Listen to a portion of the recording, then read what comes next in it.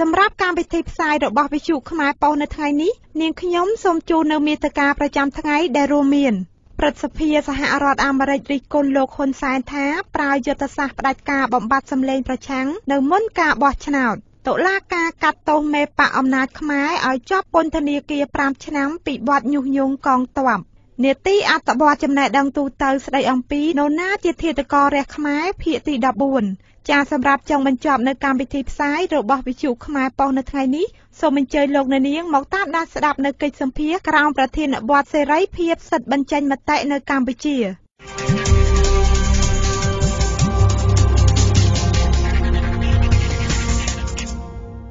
ចារំដាប់តទៅនេះនាងខ្ញុំសូមជូននៅព័ត៌មានព្រឹទ្ធសភាសហរដ្ឋអាមេរិករិះគន់លោកហ៊ុនសែនថាប្រើយុទ្ធសាស្ត្រផ្ដាច់ការបំបត្តិសម្លេងប្រឆាំងនៅមុនការបោះឆ្នោតចាលោកសុកសានជម្រាបជូននៅព័ត៌មាននេះព្រឹទ្ធសភាដ៏មានឥទ្ធិពលម្នាក់នៅសហរដ្ឋអាមេរិករិះគន់ថាលោកនាយករដ្ឋមន្ត្រីហ៊ុនសែនកំពុងភ័យខ្លាចការបោះឆ្នោតថ្នាក់ជាតិនាពេលខាងមុខដោយថាលោកនឹងប្រើមធ្យោបាយបែបផ្ដាច់ការដើម្បីបំបិទសម្លេងបកប្រឆាំងប្រតិកម្មនេះធ្វើឡើងបន្ទាប់ពីរដ្ឋាភិបាលកម្ពុជាកាលពីថ្ងៃទី23សីហាបានសម្រេចបិទអង្គការអាមេរិកមួយឈ្មោះវិទ្យាស្ថានជាតិប្រជាធិបតេយ្យឬ NDI ដោយចោទអង្គការនេះថាមិនបានចុះបញ្ជីត្រឹមត្រូវនិងខកខានកាតព្វកិច្ចបង់ពន្ធក្នុងសេចក្តីថ្លែងការណ៍ចេញផ្សាយកាលពីថ្ងៃទី24សីហាម្សិលមិញព្រឹទ្ធសភាសហរដ្ឋអាមេរិកនិងជាប្រធានគណៈកម្មការសេវាកងទ័ពនៃព្រឹទ្ធសភាលោក John McCain បានបង្ហាញក្តីបារម្ភពីការគោរពសិទ្ធិមនុស្សនិងលទ្ធិប្រជាធិបតេយ្យក្នុងប្រទេសកម្ពុជាបន្ទាប់ពីរដ្ឋាភិបាលលោកហ៊ុនសែនបានបណ្តេញបុគ្គលិកអង្គការ NDI ចេញពីប្រទេសលោក John McCain យល់ថាលោកហ៊ុនសែនកំពុងព្យាយាមបំបិទសម្លេងភាគីនៃលទ្ធិប្រជាធិបតេយ្យធ្វើបាបក្រុមអង្គការសង្គមស៊ីវិលនិងរដ្ឋបិទសិទ្ធិសេរីភាពសារព័ត៌មាននៅមុនការបោះឆ្នោតថ្នាក់ជាតិនាឆ្នាំក្រោយលោក John McCain អះអាងថា NDI ជាអង្គការដ៏សំខាន់មួយដែលធ្វើការផ្នែកលទ្ធិប្រជាធិបតេយ្យនិងពង្រឹងនីតិរដ្ឋនៅលើពិភពលោកដោយថាអង្គការមនុស្សធម៌មួយនេះបានជួយធានានូវសុចរិតភាពនៃដំណើរការបោះឆ្នោតនៅប្រទេសកម្ពុជាផងដែរស្ថានទូតអាមេរិកប្រចាំនៅកម្ពុជានិងក្រសួងការបរទេសអាមេរិកបានលើកឡើងនៅក្តីបារម្ភជុំវិញបញ្ហាប្រជាធិបតេយ្យដ៏ក្មេងខ្ចីរបស់កម្ពុជាដោយពួកគេចោទសួរថាតើប្រទេសកម្ពុជាមានការបដិញ្ញាចិត្តចំពោះលទ្ធិប្រជាធិបតេយ្យដែរឬទេនិងថាប្រជាធិបតេយ្យដើរទៅមុខឬថយក្រោយគឺកម្ពុជាខ្លួនឯងជាអ្នកសម្រេចស្ថានទូតអាមេរិកប្រចាំកម្ពុជាថាអង្គការ NDI មានអនុសារណៈយោគយល់ត្រឹមត្រូវនិងថាអង្គការនេះបានដាក់ពាក្យស្នើសុំចុះបញ្ជីជាមួយក្រសួងការបរទេសកម្ពុជាកាលពីថ្ងៃទី21កញ្ញាឆ្នាំ2016ប៉ុន្តែមិនទាន់ទទួលបានការឆ្លើយតបពីក្រសួងការបរទេសខ្មែរឡើយមកទល់នឹងពេលនេះទំនាក់ទំនងកម្ពុជាអាមេរិកកាន់តែមានភាពរង្គើរង្គើខ្លាំងឡើងដោយប្រតិកម្មរបស់សហរដ្ឋអាមេរិកជំវិញការបិទអង្គការ NDI ត្រូវបានមន្ត្រីរដ្ឋាភិបាលចាត់ថាជាការញុះញង់និងព្រមានធ្វើបាតកម្មតវ៉ានៅមុខស្ថានទូតអាមេរិកប្រចាំនៅកម្ពុជាទៀតផងតែយ៉ាងណាក្តីអ្នកវិភាគនយោបាយលោកឡើងមង្ហាយល់ថា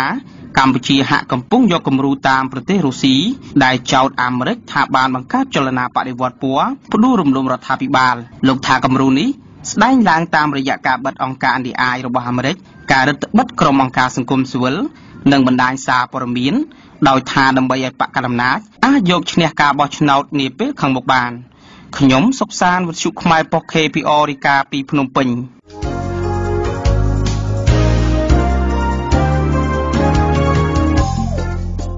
តុលាការកាត់ទោសមេបកអំណាចខ្មែរឲ្យជាប់ពន្ធនាគារ5ឆ្នាំពីបទញុះញង់កងទ័ពចាលោកឈឹមកំត្រីជម្រាបជូននៅព័ត៌មាននេះនៅរសៀលថ្ងៃទី25ខែសីហានេះតុលាការរាជធានីភ្នំពេញបានប្រកាសទោសរបស់លោកសួនសេរីរដ្ឋាប្រធានគណៈបកអំណាចខ្មែរត្រូវបានជាប់ពន្ធនាគាររយៈពេល5ឆ្នាំក្រោយពីជាប់ពន្ធនាគារតុលាការក៏តម្រូវឲ្យលោកសួនសេរីរដ្ឋាបង់ប្រាក់10លានរៀលចូលទៅរដ្ឋផងដែរតុលាការបានបើកសវនាការលើសំណុំរឿងរបស់លោកសួនសេរីរដ្ឋានៅថ្ងៃទី24ខែសីហាឆ្នាំ2017ប៉ុន្តែក្រោយបញ្ចប់សវនាការតុលាការពុំបានប្រកាសសាលក្រមភ្លាមនោះទេដោយរងចាំប្រកាសនៅរសៀលថ្ងៃសុក្រទៅវិញលោកសួនសេរីរដ្ឋាបានរងបទចោទចំនួន3គឺបទញុះញង់កុំឲ្យយុធិនស្ដាប់បង្គាប់បញ្ជាបទធ្វើឲ្យខូចទឹកចិត្តកងទ័ពនិងបទញុះញង់ឲ្យប្រព្រឹត្តបទអក្រិតជាអាតគួររំលឹកផងដែរថាលោកសួនសេរីរដ្ឋាត្រូវបានចាប់ខ្លួនដាក់ខ្នោះភ្លាមខណៈដែលលោកកំពុងធ្វើដំណើរត្រឡប់ពីខេត្តកំពង់ចាមចូលមករាជធានីភ្នំពេញត្រង់ចំណុចស្ពានព្រៃភ្នៅខណ្ឌព្រៃភ្នៅបន្ទាប់ពីចាប់ខ្លួន លោកសួនសេរីរដ្ឋាត្រូវបានបញ្ជូនទៅកាន់ស្នងការដ្ឋាននគរបាលរាជធានីភ្នំពេញនិងបញ្ជូនទៅកាន់តុលាការដើម្បីកាត់ទោសភ្លាមៗបន្ទាប់ពីចាប់ឃាត់ខ្លួនកងកម្លាំងសមត្ថកិច្ចក៏បានទៅចុះធ្វើការឆែកឆេរផ្ទះលោកសួនសេរីរដ្ឋានៅក្នុងបុរីពេញហួតផងដែរកាលពីថ្ងៃទី12ខែសីហាឆ្នាំ2017លោកសួនសេរីរដ្ឋាបានសរសេរនៅលើទំព័រ Facebook យ៉ាងដូចនេះថាពេលសង្គ្រាមកើតឡើងជាមួយឡាវលទ្ធផលមិនខុសពីសង្គ្រាមកើតឡើងជាមួយប្រទេសសៀមនោះទេគឺកូនខ្មែរកងទ័ពជាតិនឹងស្លាប់ក្នុងសមរភូមិយ៉ាងវេទនាហើយមេទ័ពនឹងឡើងមុនស័ក្តិប្រមូលបានលុយកាក់សបាយជាមួយស្រីយ៉ាងកកិតក្រែងការសរសេររបស់លោកសួនសេរីរដ្ឋាគឺស្ថិតក្នុងអំឡុងដែលរដ្ឋាភិបាលកម្ពុជាកំពុងដោះស្រាយបញ្ហាព្រំដែនជាមួយប្រទេសឡាវពេលនោះរដ្ឋាភិបាលកម្ពុជាដែលដឹកនាំដោយលោកហ៊ុនសែនបានបញ្ជូនកងទ័ពនិងសពាវុធទៅកាន់តំបន់អូអាឡៃនិងតំបន់អូតាងាវព្រំដែនខេត្តស្ទឹងត្រែងប៉ុន្តែកងទ័ពឡាវបានចាក់ចេញពីតំបន់នោះវិញបន្ទាប់ពីមានការចរចារវាងលោកហ៊ុនសែននិងលោកថោងស៊ីនស៊ុយសូលីតនាយករដ្ឋមន្ត្រីនៃប្រទេសឡាវខ្ញុំឈឹមគឹមត្រីវិទ្យុខ្មែរប៉ុស្តិ៍ KPR រាយការណ៍ពីរាជធានីភ្នំពេញ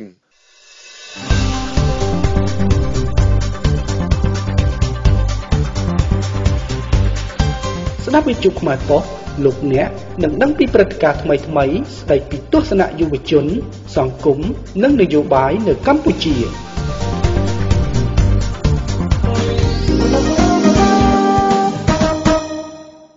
ចាព័ត៌មានដែលរៀបរៀងដល់នាងខ្ញុំនាពេលនេះសូមជាប់តែត្រឹមប៉ុណ្ណេះនាទីអត្ថបទចំណេះដឹងទូទៅស្ដីអំពីនរណាជាធាតុកររះខ្មែរភាគទី14ចាដែលអត្ថបទខាងលើនេះជម្រាបជូនដល់កញ្ញាហេងស្រីនិច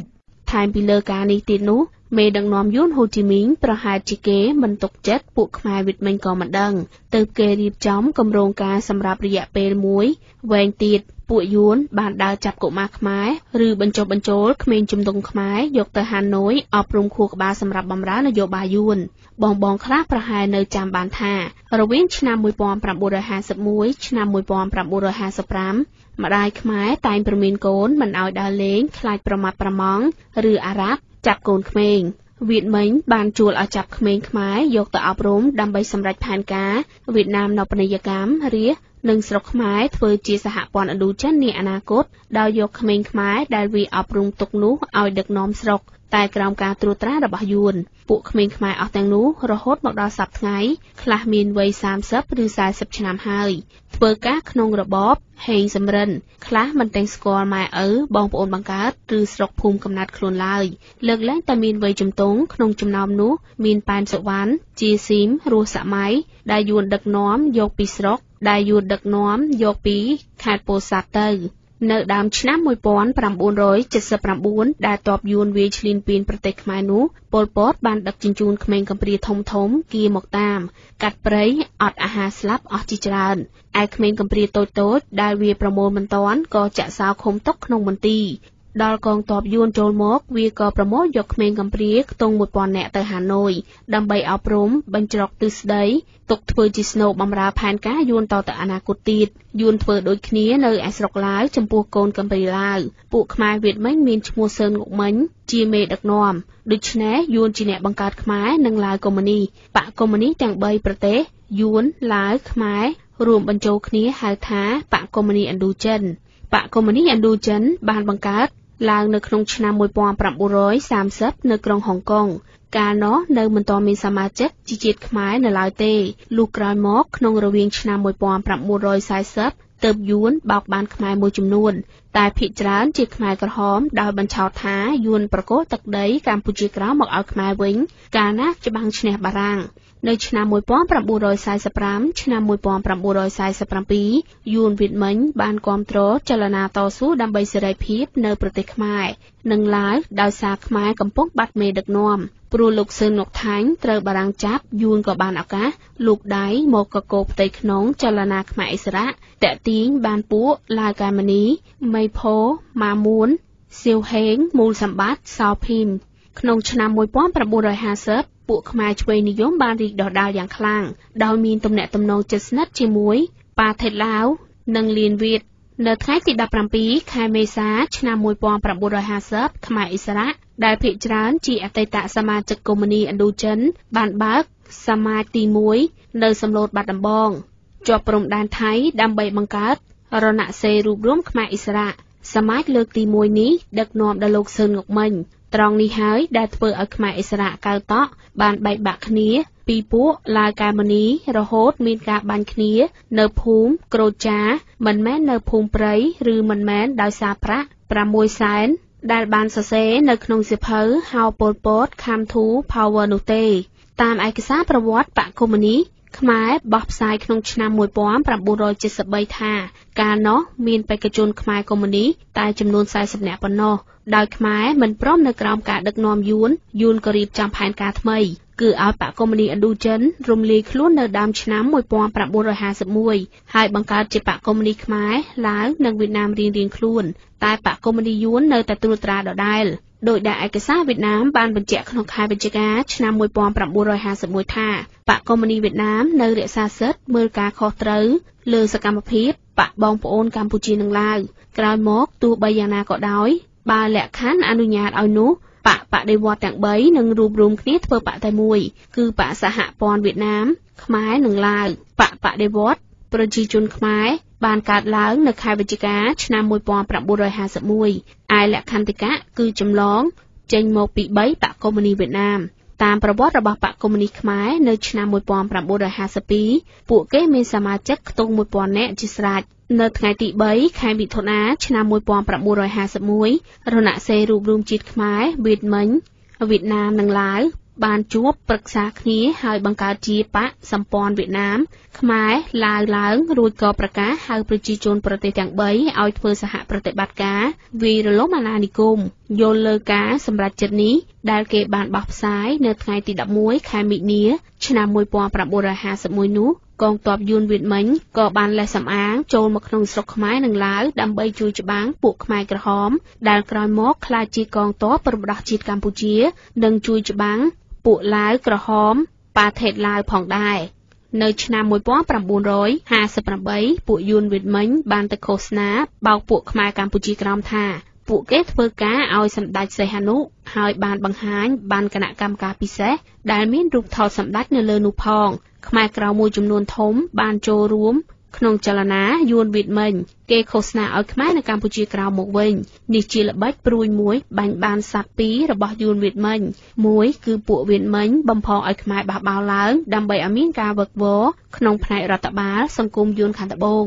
2គឺរដ្ឋការយួនព្រៃនគរក៏នឹងចាត់វិធានការបង្ក្រាបកាប់សម្លាប់ខ្មែរក្រោមយ៉ាងចាស់ដៃទៀតអ្នកចំណេញគឺវៀតកុងវៀតណាមខាងជើងឯណោះសោះព្រោះខ្មែរដែលបះបោរនោះក៏នឹងត្រូវស្លាប់វិនាសផងហើយអ្នកដែលរត់រួចខ្លួននឹងរត់មកចូលបម្រើពួកវៀតកុងវិញនេះជាល្បិចយ៉ាងងាយបំផុតរបស់យួនកុម្មុយនីក្នុងការសម្លាប់ខ្មែរកាលនោះលោកសឺងនុកថាញ់ទើបនឹងវិលចូលមកពីជីវភាពលាក់ខ្លួននៅឯខេត្តឡុងនិញពេលនោះលោកបានដឹងថាខ្មែរក្រមចាញ់ឃោសនាបោកបញ្ឆោតរបស់ពួកវៀតកុងហើយ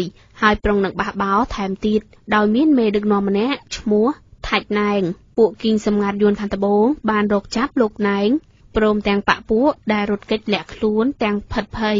លោកសឺងនុកថាញ់បានឲ្យគេហៅលោកថាច់ណែងទៅជួបលោកនៅឯព្រៃនគរលោកក៏បាននិយាយសម្រួលដោះស្រាយជាមួយរដ្ឋការព្រៃនគរឲ្យបានស្រួលបួលទៅវិញលោកបានពន្យល់ពីគ្រោះថ្នាក់ដែលជាល្បិចរបស់យួនកុម្មុយនីប្រុងនឹងសម្លាប់ខ្មែរនេះដល់ខ្មែរក្រោមគ្រប់គ្នាឲ្យប្រុងប្រយ័ត្នគ្រប់ជំហាន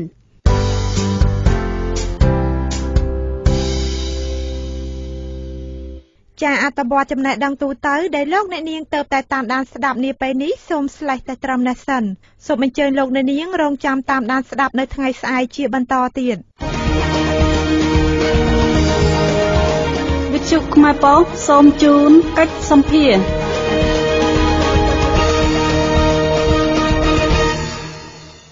ចាសម្រាប់ចុងបញ្ចប់នៅកម្មវិធីផ្សាយរបស់វិទ្យុខ្មែរប៉ុស្តិ៍នៅថ្ងៃនេះសូមអញ្ជើញលោកអ្នកនាងមកតាមដានស្ដាប់នៅកិច្ចសម្ភារក្រោមប្រធានបទសេរីភាពសិទ្ធិបញ្ចេញមតិនៅកម្ពុជាចាដែលនាទីខាងលើនេះសួរដេញដោលដោយលោកសវណ្ណរទ្ធីទៅកាន់លោកហងវិទូចាដូច្នេះសូមអញ្ជើញលោកអ្នកនាងមកតាមដានស្ដាប់ដូចតទៅបាទជំរាបសួរប្រិយមិត្តអ្នកស្ដាប់វិទ្យុខ្មែរប៉ុស្តិ៍ទាំងក្នុងនិងក្រៅប្រទេសទាំងអស់ជាទីមេត្រី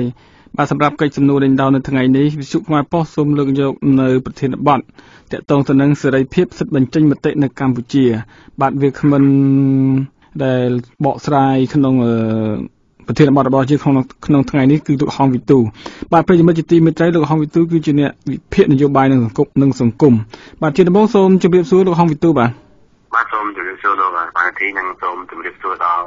បងប្អូនជនរួមជាតិទាំងក្នុងនិងក្រៅប្រទេសជាទីមេត្រីបាទប្រិយមិត្តជាទីមេត្រីនៅរយៈពេលចុងក្រោយនេះឃើញថាស្ថានភាពនយោបាយនៅប្រទេសកម្ពុជាហាក់បីដូចជាមានកម្ដៅឡើងវិញដោយសារយើងឃើញថារដ្ឋាភិបាលកម្ពុជាបានបិទស្ថានីយ៍វិទ្យុ SM ចំនួន5គឺវិទ្យុនៅក្នុងស្រុកហ្នឹងហើយមួយទៀតគឺបានបណ្ដេញចេញនៅអង្គការ NAI ដែលមានមូលដ្ឋាននៅសហរដ្ឋអាមេរិកដោយបានចោទអង្គការនេះថាធ្វើការលំអៀងទៅខាងគណៈបកប្រជាជនកម្ពុជានឹងផ្ដួលរំលំរដ្ឋាភិបាលស្របច្បាប់អីនោះក្តីបាទលោកហងវិទូថាតើលោកមើលឃើញយ៉ាងណាដែរសម្រាប់សេរីភាពបញ្ចេញមតិនៅប្រទេសកម្ពុជាក្នុងពេលបច្ចុប្បន្ននេះបាទសូមអរគុណសូមជម្រាបសួរសាជាថ្មីចំពោះបងប្អូនជនរួមជាតិអ្នកនិយមស្ដាប់ជួបខ្មែរប៉ុស្តិ៍ជាទីគោរពយើងឃើញថាសិទ្ធិសេរីភាពក្នុងការបញ្ចេញមតិនេះគឺជាសិទ្ធិមូលដ្ឋានបាទដែលយើងមានតាំងពីកំណើតមកហើយបើយើងមើលនៅក្នុងកិច្ចព្រមព្រៀងសិទ្ធិមនុស្សក៏ដោយយើងមើលក្នុងច្បាប់កតិកាសញ្ញាស្តីពីសិទ្ធិមនុស្សក៏ដោយក្នុងពិភពលោកនេះគឺថាសិទ្ធិនៅក្នុងការបញ្ចេញមតិបាទសិទ្ធិនៅក្នុងការបញ្ចេញយោបល់ហ្នឹងទោះបីជាបញ្ចេញយោបល់ដោយមាត់ក្តីដោយការសរសេរក្តីដោយការបង្ហោះនៅគំនិតតាមប្រព័ន្ធបណ្ដាញសង្គមក្តីឬមួយក៏ស្អីក៏ដោយឲ្យតែវិធីក្នុងការបញ្ចេញគំនិតនឹងហៅថាការបញ្ចេញមតិយោបល់ហើយការបញ្ចេញមតិយោបល់នេះជាសោតគឺត្រូវបានគ្រប់គ្រងដោយរដ្ឋធម្មនុញ្ញនៃប្រទេសនីមួយៗបើយើងមើលក្នុងប្រទេសកម្ពុជាយើងឃើញថាសិទ្ធិ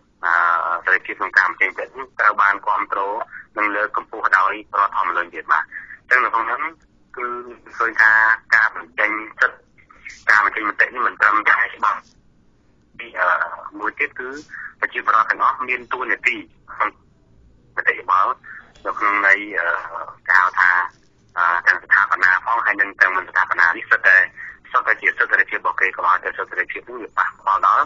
គេឯងទៅបានហើយហ្នឹងចំណុចដែលយើងគួរឲ្យបង្កមួយទៀតគណៈបព្វប្រឆាំងគាត់មានសិទ្ធិសេរីភាពក្នុងការបង្កើតបណ្ដាញវិទ្យុមានវិទ្យុមានទូរទស្សន៍មានបណ្ដាញសង្គមផ្សេងៗហ្នឹងគឺថាដើម្បីផ្សព្វផ្សាយនៅគោលនយោបាយរបស់គាត់ហើយដើម្បីនឹងរិះគន់នៅក្នុងន័យមួយដែលជួយអភិវឌ្ឍប្រទេសជាតិអញ្ចឹងវាឃើញថាសិទ្ធិនៅក្នុងការបញ្ចេញមតិនេះគឺទទួលស្គាល់ដោយច្បាប់គ្រប់គ្រងដោយច្បាប់ហើយដែលយើងជាប្រជាពលរដ្ឋជាអ្នកនយោបាយហ្នឹងគឺថាមានតួនាទីហើយនឹងកាតព្វកិច្ចទៀតមានន័យថាត្រូវតែបញ្ចេញមតិមានន័យថានៅក្នុងសង្គមប្រជាធិបតេយ្យតួនាទីរបស់យើងគឺថាយើងត្រូវតែនិយាយក្នុងន័យអ្វីមួយដែលវាមិនប៉ះពាល់ដល់សិទ្ធិរបស់អ្នកដទៃនេះគឺជារឿងមួយដែលខ្ញុំយល់ឃើញថាត្រឹមត្រូវហើយវាអត់មានទោសមានបាយអីទេប៉ុន្តែវាឃើញថារដ្ឋាភិបាលយើងសប្តាហ៍ថ្ងៃក៏គាត់បានព្យាយាមនៅក្នុងការបំបត្តិសម្លេងអ្នកប្រឆាំងបំបត្តិអ្នកដែលគាត់យល់ឃើញថានឹងអាចប៉ះពាល់ដល់ការដំណើររបស់គាត់នេះជារឿងមួយដែលមិនត្រឹមត្រូវទេហើយតាមពិតទៅយើងឃើញស្រុកមកការបញ្ចេញមតិយោបល់នេះគឺបានជួយរដ្ឋាភិបាលឲ្យមានការភ្ញាក់រលឹកដូចជាធ្វើកំណែតម្រង់ដើម្បីតែអ្នកវិភាគហ្នឹងក៏គាត់បញ្ចេញមតិយោបល់ហ្នឹងក្នុងន័យមួយដែលថាចង់ឲ្យរដ្ឋាភិបាលធ្វើកំណែតម្រង់ប្រព័ន្ធនៃការដឹកនាំរដ្ឋមានប្រព័ន្ធសុខាភិបាលប្រព័ន្ធអប់រំប្រព័ន្ធកសិកម្មហើយនឹងផ្សេងៗជាហូរហែមកគេឃើញថាការបញ្ចេញសម្លេងតាំងពីអង្គការសង្គមស៊ីវិលក្តីប្រជាពលរដ្ឋក្តីមន្ត្រីរាជការក្តីនិងហើយមតិសាធារណៈហ្នឹងក៏បានជួយរួមចំណែកបន្តិចទេក្នុងការជួយឲ្យរដ្ឋាភិបាលអ្នកដឹកនាំរដ្ឋនិងមន្ត្រីរាជការហ្នឹងគាត់អនុវត្តទូនាទីរបស់គាត់ហ្នឹងបានល្អជាងគួរតែជួយជំរុញសម្រាប់ឲ្យប្រជាពលរដ្ឋហ្នឹងគ្រប់ស្រទាប់វណ្ណៈបាទទាំងអ្នកមានអ្នកក្រអ្នកអមរាជការអង្គការសង្គមស៊ីវិលអង្គការជាតិអន្តរជាតិហ្នឹងគឺគួរតែរដ្ឋាភិបាលហ្នឹងគួរតែគ្រប់គ្រងឲ្យមានការនិយាយកាន់តែច្រើនកាន់តែល្អដើម្បីឲ្យមានការទទួលយកនៅមតិគំនិតផ្សេងៗក្នុងន័យអភិវឌ្ឍប្រទេសហ្នឹងបន្លែក្នុងប្រទេសកម្ពុជាយើងឃើញថារដ្ឋាភិបាលគាត់ចាប់ផ្ដើមមានការរដ្ឋបတ်ខ្លាំងទៅលើសិទ្ធិសេរីភាពនៃការបញ្ចេញមតិហ្នឹងយើងឃើញថាមានកន្លងមកឃើញមានអ្នកវិភាគខ្លះបានចុះពន្ធនាគារត្រូវបានគេស្ដឹងហើយហ្នឹងក៏មានចូលហែមកហើយអ្នកខ្លះដែលបានបញ្ចេញមតិតាម Facebook នេះក៏ត្រូវបានចាប់ខ្លួនជាហូរហែមកដូច្នេះជាសរុបខ្ញុំយល់ឃើញថាលោកដល់ពេលនេះសិទ្ធិសេរីភាពនៅក្នុងការបញ្ចេញមតិនៅប្រទេសកម្ពុជាគឺមានការដើរថយក្រោយបាទហើយយើងគិតថាមិនទាន់មានសភាពល្អជាងមុនទេបាទមានតែថយក្រោយបាទ អរគុណលោកវិទូដែលបានលើកឡើងតាក់ទងទៅនឹងអធិដ្ឋភាពទូទៅសម្រាប់សិទ្ធិសេរីភាពក្នុងការបញ្ចេញមតិនៅប្រទេសកម្ពុជាបាទលោកវិទូចុះសម្រាប់ការបិទស្ថានីយ៍ចំនួន5ស្ថានីយ៍នៅក្នុងស្រុក SM ហ្នឹងថាតើលោកវិទូមើលឃើញបែបណាដែរអរគុណតាមពិតខ្ញុំពិតជាមានការសោកស្ដាយមែនដោយសារតែវិទ្យុចំនួន5នេះគឺជាវិទ្យុមួយដែលគាត់តែងតែផ្សាយបន្តពីវិទ្យុស៊ីសេរីវិទ្យុ VOA ហ្នឹងដើម្បីឲ្យបានដល់បងប្អូនប្រជាពលរដ្ឋដែលគាត់មិនអាចប្រើប្រាស់មិនអាច Facebook បានណាព្រោះនៅទីជនបទហ្នឹងគឺយើងបាក់ក្នុងការប្រើអ៊ីនធឺណិតឬមកក៏ប្រើ Facebook អីដើម្បីតាមដានព័ត៌មានអញ្ចឹងទេគាត់មានតែវិទ្យុហ្នឹងហើយដែលបើស្ដាប់គាត់អាចទៅចំការគាត់អាចដាក់វិទ្យុទៅតាមគាត់ទៅជួស្រែគាត់ទៅធ្វើអីក៏គាត់អាចដាក់វិទ្យុទៅតាមហើយគាត់អាចស្ដាប់តាមដានព័ត៌មានពីព្រឹត្តិការណ៍សង្គមព្រឹត្តិការណ៍នយោបាយព្រឹត្តិការណ៍ផ្សេងៗដែលកើតឡើងទាំងជាតិអន្តរជាតិហ្នឹងជាពិសេសគឺវិទ្យុស៊ីសេរីហ្នឹងគាត់ផ្ដោតសំខាន់ទៅលើរឿងដែលនៅប្រទេសខ្មែរតែម្ដងហើយវិទ្យុ VOA មានទាំងខ្មែរមានទាំងអន្តរជាតិហើយវិទ្យុ VOD ហ្នឹងក៏ផ្សាយផ្ដោតសំខាន់ទៅលើទូនាទីនៃប្រជាធិបតេយ្យដូច្នេះវិទ្យុដែលត្រូវបានបិទមិនឲ្យមានការផ្សព្វផ្សាយនេះគឺខ្ញុំមានការសោកស្ដាយខ្ញុំមានទំនុំពរឲ្យរដ្ឋាភិបាលហ្នឹងមានការកាត់គូរឡើងវិញព្រោះវិទ្យុទាំងនេះគឺគាត់ធ្វើការហ្នឹងគឺគាត់ធ្វើការទៅតាមក្រមសីលធម៌របស់គាត់យើងមិនឃើញមានការប្រមាថការទានឬមួយគាត់ធ្វើអីឲ្យមានប៉ះពាល់ទេអញ្ចឹងខ្ញុំយល់ឃើញថាប្រសិនបើរដ្ឋាភិបាល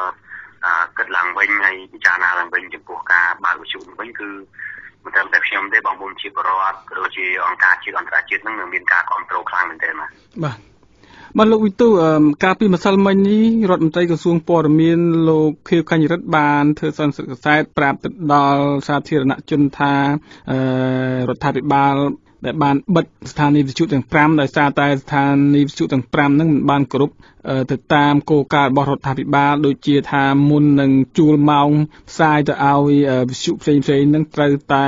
សុំសិទ្ធិពីក្រសួងមុនប៉ុន្តែថ្នាក់ដឹកនាំវិទ្យុទាំង5ហ្នឹងមិនបានជម្រាបជូនឬក៏សុំការអនុញ្ញាតទេហើយចេះតែ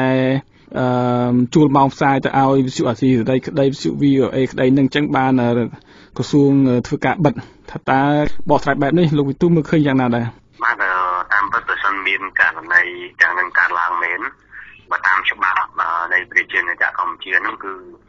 វិទ្យុទាំងអស់ហ្នឹងគឺគួរតែមានច្បាប់អនុញ្ញាតហ្នឹងអាហ្នឹងគឺត្រឹមត្រូវហើយក៏ប៉ុន្តែប្រសិនបើយើងមានច្បាប់អនុញ្ញាតគ្រប់តែវិទ្យុគ្រប់តែនេះទាំងអស់អញ្ចឹងយើងមិនអាចមានដំណើរការយឺតយ៉ាវបានហើយទី1ទី2គឺការសុំច្បាប់ទៀតសោតក៏មិនប្រកាសថានឹងអាចទទួលបានការអនុញ្ញាតពីរដ្ឋាភិបាលដែរទីហោវិទ្យុខ្លះគាត់ធ្វើការសុំច្បាប់ឬមកក៏សុំការអនុញ្ញាតពីក្រសួងពេលខ្លះมันអាចនឹងទទួលបានការអនុញ្ញាតទៀតដូច្នេះបើយើងនិយាយថាអនុវត្តតាមច្បាប់គឺវាមានខ្ញុំជឿថាគ្មានបុគ្គលណាមួយដែលគាត់ចង់ល្មើសច្បាប់ទេក៏ប៉ុន្តែសំខាន់ថាតើច្បាប់ហ្នឹងយើងប្រើប្រាស់ច្បាប់ហ្នឹងវាស្រួលវាមានការប្រព្រឹត្តទៅដោយរលូនដល់អត់បាទអញ្ចឹងកន្លងមកឃើញថាទាំងការបាតុកម្មកុំថាឡើយតែតងទៅនឹងការសុំច្បាប់ដើម្បីចាក់ផ្សាយវិទ្យុផ្សេងផ្សាយបន្តផ្ទាល់ហ្នឹងសូម្បីតែយើងគិតថាយើងធ្វើការបាតុកម្មដោយសន្តិវិធីយើងធ្វើស្អីមួយប្រព្រឹត្តធ្វើអីមួយទីហោថាដាំកូនឈើយើងធ្វើស្អីមួយតែតទៅនឹងការងារសង្គមហ្នឹងគឺយើងសុំច្បាប់ហ្នឹងគឺមានការពិបាកមែនទែនបាញ់អញ្ចឹងមានន័យថាប្រជាពលរដ្ឋដោយអ្នកកាន់កិច្ចការងារវិទ្យុអីហ្នឹងគឺមិនមែនតែគាត់មិនចង់សុំច្បាប់ទេក៏ប៉ុន្តែច្បាប់ហ្នឹងសុំពេលខ្លះវាអត់បានតែម្ដងបាទអញ្ចឹងបានជាពេលខ្លះក៏យើងចេះថាបដ ாய் ធ្វើទៅតាមគេហៅថាស្ថានភាពហ្នឹងទៅប៉ុន្តែបើសិនជាក្រសួងចំណុចទី3អ្វីដែលយើងគួរកត់សម្គាល់យើងសួរសំណួរថាហេតុអីបានជាក្រសួងទៅតែចាប់ផ្ដើមរឹតបន្តឹងនៅមុនពេលបោះឆ្នោតបាទនេះគឺជារឿងមួយដែលយើងដឹងហើយថាបើជាចម្លើយនេះយើងអាចឆ្លើយបានថាវិទ្យុទាំងអស់នេះក៏ផ្សាយព័ត៌មានពិតបាទក៏ផ្សាយព័ត៌មានធម្មតារដ្ឋាភិបាលហើយនិងមន្ត្រីឆ្កាងមួយចំនួនក៏បានប្រព្រឹត្តខុសបាទអញ្ចឹងវិទ្យុគាត់បានយកមកផ្សាយនៅថាបើមានក៏បានយកមកផ្សាយវាឆ្លុះបញ្ចាំងពីការពិតអញ្ចឹងទេជាការរសារមួយឆ្នេះរដ្ឋាភិបាលខ្ញុំគិតថានឹងអាចមានបំណងចង់បិទវិទ្យុទាំងនេះដើម្បីកុំឲ្យមានការខូចខាតទៅដល់គេហៅថាសម្រាប់ឆ្នោតរបស់ប្រជាជនរដ្ឋាភិបាលបាទ លោកវិទូវិទ្យុទាំង5ហ្នឹងភាគច្រើនគឺជាវិទ្យុដែលបានជួលម៉ោងទៅឲ្យវិទ្យុរិះគន់រដ្ឋាភិបាលដូចជាវិទ្យុអាស៊ីសេរីឬក៏វិទ្យុ VOA ហ្នឹងអញ្ចឹងនៅពេលនេះយើងឃើញថានៅសល់វិទ្យុមួយទៀតគឺវិទ្យុ105របស់លោកមុំសំណងដូហ្នឹងគឺក៏បានជួលម៉ោងទៅឲ្យវិទ្យុអាស៊ីសេរីនិង VOA ដែរថាតើនៅថ្ងៃខាងមុខលោកវិទូមើលឃើញថាវិទ្យុ105នេះអាចនឹងត្រូវបានបិទទៀតទេខ្ញុំយល់ឃើញថាវិទ្យុ105នេះបើសិនជាថ្ងៃខាងមុខដល់ខ្លីខ្ញុំគិតថានឹងអាចទៅបានបិទទ្វារព្រោះតែបើសិនជារដ្ឋាភិបាលចេញចរាចរណ៍ឬមួយក៏មានការហាមឃាត់ហើយគឺវិទ្យុណាដែលផ្សាយផ្ទាល់ហ្នឹងខ្ញុំឃើញថាវិទ្យុទាំងអស់ហ្នឹងពុំមានការអនុញ្ញាតដោយច្បាប់នៃក្រសួងព័ត៌មានឬមួយក៏ច្បាប់ឲ្យត្រឹមត្រូវទេដូច្នេះអាចប្រឈមមុខទៅនឹងការបិទបាទនេះជារឿងមួយដែលខ្ញុំយល់ឃើញថាអាចនឹងទៅរួចហើយវាអាចនឹងទៅរួចក្នុងពេលឆាប់ៗនេះផងបាទបើរឿងហ្នឹងកើតមានមែនថាតើស្ថានភាពក្នុងការបញ្ចេញមតិសិទ្ធិសេរីភាពក្នុងការបញ្ចេញមតិនៅកម្ពុជានឹងលោកមើលឃើញយ៉ាងណាដែរនៅថ្ងៃអនាគតខាងមុខដល់ខ្លីមុននឹងមានការបោះឆ្នោតឆ្នាំ2018ហ្នឹងបាទអរគុណខ្ញុំយល់ឃើញថាបច្ចុប្បន្នទាំងនេះគាត់បានដើរតួនាទីកន្លងមកនឹងរាប់សិបឆ្នាំមកហើយគាត់បានដើរតួនាទីបម្រើអារម្មណ៍របស់ប្រជាពលរដ្ឋដើម្បីឲ្យប្រជាពលរដ្ឋនឹងបានតាមដានព័ត៌មានតាមដានព្រឹត្តិការណ៍សង្គមកំសាន្តផ្សេងៗពិសេសគឺព័ត៌មានដែលផ្សាយផ្ទាល់ជាអន្តរភាសាពីជំនួយបរទេសនោះដូចជាវិទ្យុអស៊ីសេរី VOD វិទ្យុ VOA និងវិទ្យុផ្សេងៗហ្នឹងដែលសំខាន់សម្រាប់ប្រជាពលរដ្ឋហ្នឹងគឺដើរតួនាទីសំខាន់មែនទែនប៉ុន្តែបើសិនបើមានការបិទមែនខ្ញុំយល់ឃើញថានឹងខាតធំមែនទែនទី1គឺម្ចាស់ជំនួយដែលនៅក្រៅប្រទេសហ្នឹងគាត់នឹងមានការខកចិត្តហើយគាត់នឹងអាចវាយតម្លៃមិនល្អចំពោះស្ថានភាពសិទ្ធិមនុស្សជាពិសេសគឺសិទ្ធិបញ្ចេញមតិនៅកម្ពុជាហ្នឹងចំណុចទី1ចំណុចទី2រដ្ឋាភិបាលខ្លួនឯងក៏មិនចំណេញដែរមានន័យថាប្រសិនបើបាត់វិទ្យុទាំងហ្នឹងវាបង្ហាញឲ្យឃើញថាច្បាស់ថារដ្ឋាភិបាលមានការខ្លាចមិនហ៊ានបើកចំហនៅការពិតចំណុចទី3គឺប្រជាពលរដ្ឋខ្លួនឯងហ្នឹងនឹងមិនបានទទួលនៅព័ត៌មានគ្រប់គ្រាន់ទេទោះបីជាយើងឃើញថានៅទីក្រុងមួយចំនួនអាចប្រើប្រាស់ទូរស័ព្ទដៃ smartphone អាចស្ដាប់អនឡាញអាចស្ដាប់ឡើងវិញអីជាដើមក៏ប៉ុន្តែអ្នកដែលនៅទីជនបទភាគច្រើនគឺគាត់នឹងមិនបានស្ដាប់ទេហ្នឹងគឺខាតដល់នឹងមួយទៀតហើយចំណុចទី4គឺដែលខាតខ្លាំងមួយទៀតហ្នឹងគឺថានៅពេលណាដែលរដ្ឋាភិបាលគិតតែពីបិទវិទ្យុអញ្ចឹងគឺប្រជាពលរដ្ឋមួយចំនួនគាត់កាន់តែចង់ដឹងថែមហើយគាត់នឹងរកវិធីសាស្ត្រការស្ដាប់ឡើងវិញឧទាហរណ៍ថានៅតាមទីរំខានឬមួយក៏នៅតាមកន្លែងណាដែលគាត់អាចប្រើទូរស័ព្ទបានគាត់នឹងតម្លើង app application អីចឹងដើម្បីស្ដាប់ព័ត៌មានអស់ទៅនឹងឡើងវិញអញ្ចឹងមានន័យថាមុនពេលដែលរដ្ឋាភិបាលមិនទាន់បិទគឺប្រជាពលរដ្ឋមិនសូវជាចាប់អារម្មណ៍ស្ដាប់ព័ត៌មានទេពីវិទ្យុនឹងប៉ុន្តែខ្ញុំឃើញថាបើសិនបើរដ្ឋាភិបាលចាប់តាមបិទប្រជាពលរដ្ឋតែចង់ដឹងចង់ឮច្រើនជាងហ្នឹងដូច្នេះมันអាចខាត់ខាំងនៅការចង់ដឹងចង់ឮរបស់ប្រជាពលរដ្ឋបានបាទលោកវិទូងាកមកខាងអង្គការ RFI វិញម្ដងយើងឃើញថាអង្គការនេះបានធ្វើសកម្មភាពនៅក្នុងប្រទេសកម្ពុជាមិនតិចជាង15ឆ្នាំទេបាទក្នុងនោះយើងឃើញថាអង្គការនេះបានជួយក្នុងការពង្រឹងលទ្ធិប្រជាធិបតេយ្យទៅដល់ប្រជាពលរដ្ឋកម្ពុជាជាច្រើនអញ្ចឹងឥឡូវនេះឃើញថារដ្ឋាភិបាលបានបិទអង្គការ NDI នេះទៅហើយអង្គការនេះគឺជាអង្គការមួយដែលមានមូលដ្ឋាននៅសហរដ្ឋអាមេរិកហើយក៏ជាអង្គការដែលទទួលបានថវិកាពីសហរដ្ឋអាមេរិកផងដែរក្នុងការមកប្រតិបត្តិនៅក្នុងប្រទេសកម្ពុជានោះអញ្ចឹងថាតើលោកមើលឃើញបែបណាដែរសម្រាប់អង្គការ NDI ដែលរដ្ឋាភិបាលកម្ពុជាបានបិទនៅក្នុងពេលថ្មីៗនេះបាទចំណុចទី1ខ្ញុំមានការសោកស្ដាយខ្លាំងមែនទែនដោយសារតែអង្គការ NDI ដូចយើងដឹងហើយថាគាត់បានជួយដល់ប្រទេសកម្ពុជាទាំងថាវិការខាងផ្នែកសិទ្ធិមនុស្សនិងទាំងបច្ចេកទេសហើយជួយបណ្ដុះបណ្ដាលមន្ត្រីខ្មែរមួយចំនួននឹងឲ្យគាត់មានជំនាញច្បាស់លាស់ក្នុងការអប់រំសិទ្ធិមនុស្សបាទ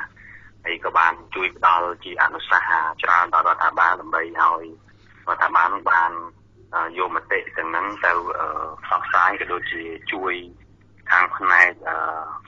បច្ចេកទេសផ្ដល់មន្ត្រីរាជការមួយចំនួនហ្នឹងគឺថាបានលំទូលាយមែនទែនហើយបើសិនបើមានការបិទអង្គការនេះបាទឥឡូវនេះអង្គការទៅបានបិទទៅហើយ ភាពខាងក្រៅនៃរដ្ឋាភិបាលខ្មែរធំមែនទែនព្រោះគឺ NDI នេះគឺជំនួយដោយសហរដ្ឋអាមេរិកផ្ទាល់ដែលជាបេតាប្រជាធិបតេយ្យនៅក្នុងពិភពលោកហ្នឹងអញ្ចឹងបានជាសហរដ្ឋអាមេរិកគេសួរថាតើប្រទេសកម្ពុជាមានចេតនាបដិញ្ញាចិត្តចំពោះសិទ្ធិមនុស្សដែរទេបាទអញ្ចឹងសំណួរនេះជាសំណួរមួយដែលសួរហើយវាឆ្លុះបញ្ចាំងថាតើប្រទេសកម្ពុជាពិតជាប្រទេសកម្ពុជាប្រទេសប្រជាធិបតេយ្យពិតប្រាកដគឺគ្រាន់តែកន្លងមកគ្រាន់តែជាសម្បកបាំងទេប៉ុន្តែការប្រើអំណាចនៅតែកុម្មុយនីសឯកាដដែលនេះជាសំណួរមួយដែលគេចង់សួរហ្នឹងបាទលោកវិទូការបិទវិទ្យាស្ថានជាតិ NDI ហ្នឹងក៏បានមន្ត្រីរដ្ឋាភិបាលក៏បានលើកឡើងដែរថាដោយសារតែអង្គការនេះគឺមានគំនិតឬក៏មានគម្រោងរហូតដល់គេលើកឡើងថាមានបង្ផោះតាងទៀតសហការគ្នាជាមួយនឹងគណៈបកប្រឆាំងគឺគណៈបកសង្គ្រោះជាតិនឹងដើម្បីផ្ដួលរំលំរដ្ឋាភិបាលស្របច្បាប់អញ្ចឹងបើថ្ងៃនេះគឺរដ្ឋាភិបាលបានបិទទៅហើយចុះអនាគតទៅវាសនាគណៈបកសង្គ្រោះជាតិនឹងទៅជាយ៉ាងណាដែរអាចនឹងត្រូវបានរដ្ឋាភិបាលយកលេសណាមួយដើម្បីបិទមួយទៀតទេក្នុងរឿងនយោបាយអ្វីក៏អាចកើតឡើងបានដែរប្រសិនបើគណៈបកប្រឆាំងខ្លួនឯងក៏ដូចជាអង្គការសិទ្ធិមនុស្សមួយចំនួនខ្វះការប្រុងប្រយ័ត្នយើងឃើញថាសប្តាហ៍ថ្ងៃនេះគឺអ្នកដឹកនាំយើងនយោបាយយើងចូលចិត្តប្រើវិធីបណ្ដោយឲ្យមានកំហុសមានន័យថាឃើញយើងខុសពីដំបូងគេមិនថាទេគេមិនអើពើទេគេមិនតែបណ្ដោយឲ្យយើងនឹងខុសដូច្នេះគឺគេសន្សំទុកកំហុសហ្នឹងសម្រាប់ចាត់ការយើងទៅថ្ងៃក្រោយអញ្ចឹងទោះថាអាចមានបញ្ហាទេទាំងយើងឃើញហើយថានៅក្នុងប្រទេសកម្ពុជាគណៈបកការអំណាចគេមានអំណាចខ្លាំងនៅក្នុងដៃគេធ្វើអីក៏បានដែរអញ្ចឹងទោះបីគណៈបកប្រឆាំងក៏ដោយអង្គការសង្គមស៊ីវិលមួយចំនួនក៏ដោយក៏អាចនឹងទទួលរងហានិភ័យក្នុងការបិទទ្វារបានដែរបើមិនបើយើងមិនព្យាយាមនៅក្នុងការគេហៅថារោចន្ទល់ទុំធ្វើម៉េចកុំឲ្យមានការផ្លាំងផ្លាត់កសាងនៅកំហុសស្អីមួយដែលគេអាចចាប់ជាផោះតាំងបានហើយគេនឹងធ្វើការបំបត្តិចោលតែម្ដងនេះគឺជារឿងមួយដែលយើងគួរតែប្រុងប្រយ័ត្នហើយខ្ញុំយល់ឃើញថាគណៈបកប្រឆាំងត្រូវតែបដូរអិយាប័ត្រនយោបាយរបស់ខ្លួនបែរពីការដែលរិះគន់ខ្លាំងរិះគន់ដើម្បីបញ្ឆេះកំហឹងឲ្យប្រជាពលរដ្ឋនឹងស្អប់គណៈបកប្រជាជនកម្ពុជាបំភ័យឬមួយក៏ធ្វើឲ្យគណៈបកប្រជាជនកម្ពុជានឹងមានការខឹងសម្បារជាដើមនេះគឺជារឿងមួយដែលខ្ញុំគិតថាប្រសិនបើគណៈបកជាគ្រោះជាតិពិសេសថាដឹកនាំនឹងគាត់មានការកែប្រែអិយាប័ត្រឲ្យទន់ភ្លន់ជាងមុនប្រើវិធីសាស្ត្រនិចល្អជាងមុនជាងការបញ្ឆេះកំហឹងខ្ញុំយល់ឃើញថានឹងអាចបញ្ជៀសបាននៅហានិភ័យអាចនឹងកើតមានឡើងក្នុងពេលឆាប់ៗនោះបាទប្រសិនបើនៅថ្ងៃខាងមុខគណៈបកសង្គ្រោះជាតិត្រូវបានរដ្ឋាភិបាលយកសិទ្ធិណាមួយយកទៅបិទបានមែនថាតើសម្រាប់ស្ថានភាពនយោបាយនៅប្រទេសកម្ពុជាវានឹងคล้ายទៅជារបៀបណាវិញដែរខ្ញុំយល់ថាបើសិនបើប្រទេសមួយដែលរដ្ឋាភិបាលព្យាយាមរកវិធីក្នុងការបិទសម្លេងគណៈបកប្រឆាំងរហូតដល់ថ្នាក់នៅបំបត្តិហ្នឹងគឺខ្ញុំយល់ឃើញថាវាជារឿងមួយដែលពិបាកនឹងបានស្មានណាមានន័យថាផលដែលការចេញពីបញ្ហានេះគឺ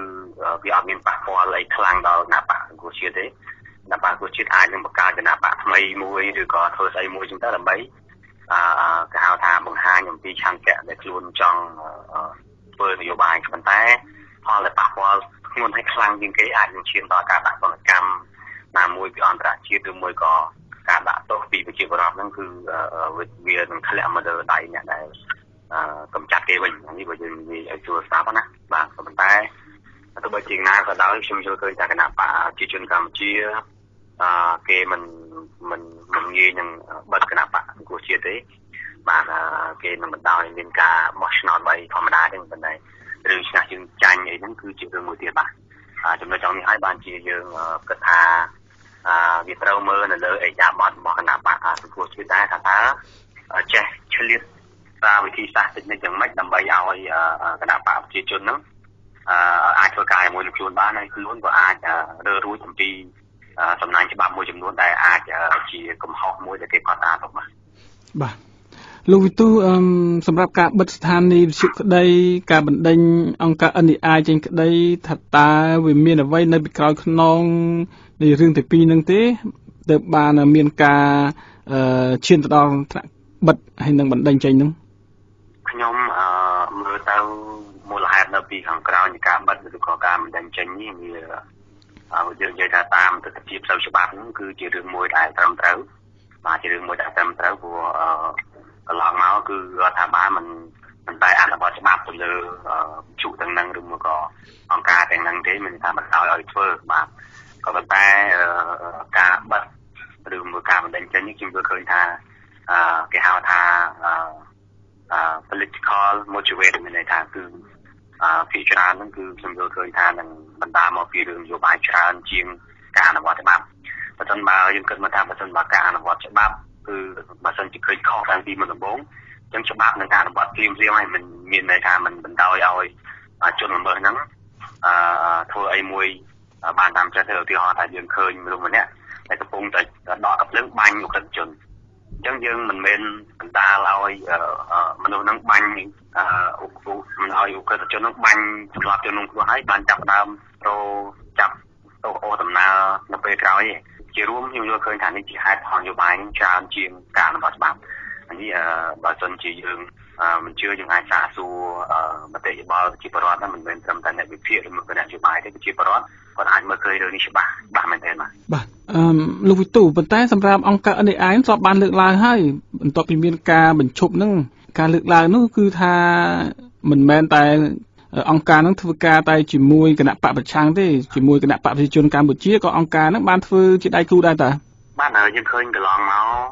អង្គការ NDI បានរួមធ្វើកិច្ចសហប្រតិបត្តិការជាមួយនឹងវិជាស្ថានប្រជាធិបតេយ្យជាតិមានការដោះដូរនេះទៅវិញទៅមកមានការសាកសួរឬមកការផ្លាស់ប្ដូរបទពិសោធន៍គ្នារវាងរដ្ឋាភិបាលមន្ត្រីរាជការដែលធ្វើការពាក់ព័ន្ធនឹងមនុស្សហ្នឹងយើងឃើញថាច្រើនមិនមែនធ្វើការតែជាមួយគណៈបកប្រឆាំងទេអានេះយើងមើលឲ្យឃើញទាំងអស់គ្នាហើយកន្លងមករដ្ឋាភិបាលខ្លួនឯងក៏មានការកោតសរសើរដល់ NDI បាទហើយក៏មានការលើកទឹកចិត្តពីហោហាមកបាទអញ្ចឹងមានន័យថាបើយើងនិយាយអំពីរឿងផ្លូវច្បាប់លើអីដូចខ្ញុំលើកឡើងមិញហ្នឹងគឺវាអត់មានពាក់ព័ន្ធអីទេបាទទោះបីជាពាក់ព័ន្ធក៏ដោយប៉ុន្តែខុសតិចតួចលើខ្វះតិចតួចក៏រដ្ឋាភិបាលគួរណាស់តែមានការអត់ឲ្យអធិស្ឋានមិនគួរដល់ឈានទៅដល់ការបិទវិជាឋានហ្នឹងទេព្រោះវិជាឋាននេះគាត់បានជួយដល់ប្រជាពលរដ្ឋខ្មែរច្រើនមែនទេហើយជាវិធានហ្នឹងគឺជួយដល់រដ្ឋាភិបាលតែម្ដងតែទៅនឹងខ្សែសិទ្ធិមនុស្សបាទលោកវិទូនៅ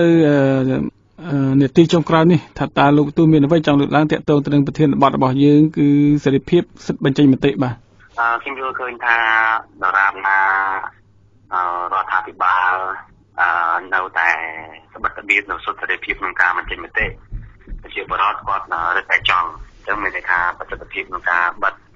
មាត់ជាបរដ្ឋហ្នឹងគឺវាមិនមែនជារឿងមួយល្អទេហើយការដែល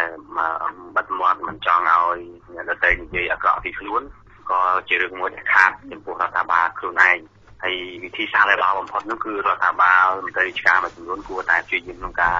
រកសិទ្ធិមនុស្សបានច្រើនជាងនេះអភិវឌ្ឍប្រទេសនឹងប្រកបដោយតម្លាភាពមាននិរន្តរភាពហើយនឹងធ្វើការកំណែតម្រង់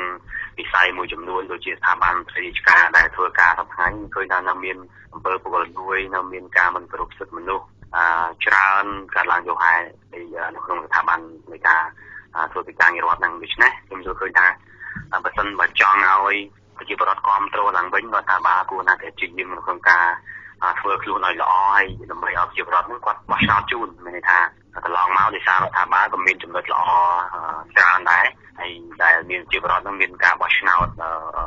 គ្រប់គ្រងដែរដូច្នេះក៏ប៉ុន្តែទោះបីជាយ៉ាងម៉េចក៏ដោយចំណុចខុសឆ្គងវាតែងតែមានហើយបើសិនបើយើងធ្វើការបំបត្តិសម្លេងប្រឆាំងឬមួយក៏តិមហាជនអានេះជារឿងមួយដែល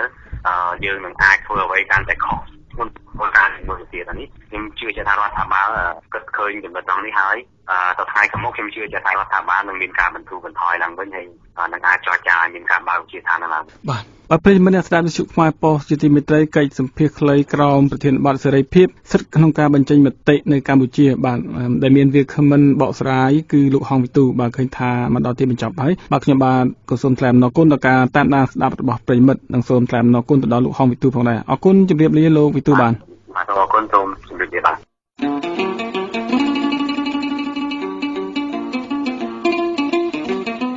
លោកអ្នកស្ដាប់វិទ្យុខ្មែរប៉ុស្តិ៍ជាទីគោរពរាប់អានកម្មវិធីផ្សាយរយៈពេល1ម៉ោងបានមកដល់ទីបញ្ចប់ហើយនាងខ្ញុំជាមីមៀកនិងសហការីនៃវិទ្យុខ្មែរប៉ុស្តិ៍សូមប្រសិទ្ធពរជ័យសិរីមង្គលជូនដល់ប្រិយមិត្តអ្នកស្ដាប់ឲ្យជួបតែសំណាងល្អសុខភាពបបរប្រសើរនិងជោគជ័យនៅរាល់គ្រប់ភារកិច្ចការងារសូមអរគុណ